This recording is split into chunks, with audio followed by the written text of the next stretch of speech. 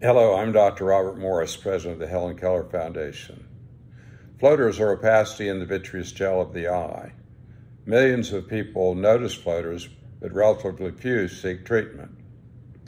Recent articles have suggested measuring vitreous opacities and their symptoms to help assess floater severity. In this article, I show that floater patients' own words best identify those needing vitreous opacity removal by vitrectomy. Here are several instances of vitreous opacity removal by vitrectomy narrated with patients' own words. I have to blink repeatedly when my vision is blocked or blurred. The floaters pass by and my vision comes back into focus. I can't read street signs before they pass by. I compensate by memorizing signs I would normally be able to read.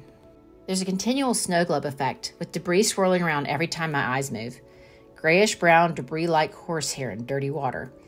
I swerved to avoid something while driving that wasn't really there. It was a scary moment.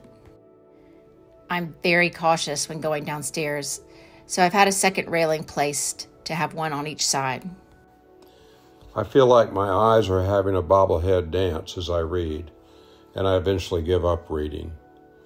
Areas of unfocus move in and out of my vision in both eyes all the time. They are always grabbing my attention, making me lose my train of thought. I can see on an eye test after staring at letters for a while, but I can't see effectively when it matters in my daily life. My eye doctor said there wasn't anything to do, that people just live with floaters. What should have been a sunny day was overcast for me. Ironically, the more light I'm exposed to, the less I can actually see. I struggle in sunlight, and I've almost walked in front of a car because I didn't see it, even after looking in that direction. I'm continually trying to clear my forward vision without success, with everything moving around all the time. The blurring comes and goes day to day, but I can never find a pattern for it. When I move my eyes from left to right, the floaters move in the opposite direction.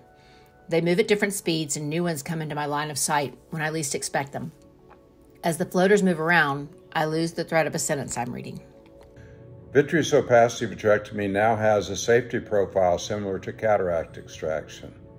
For more information, visit floaterstories.com, and thank you.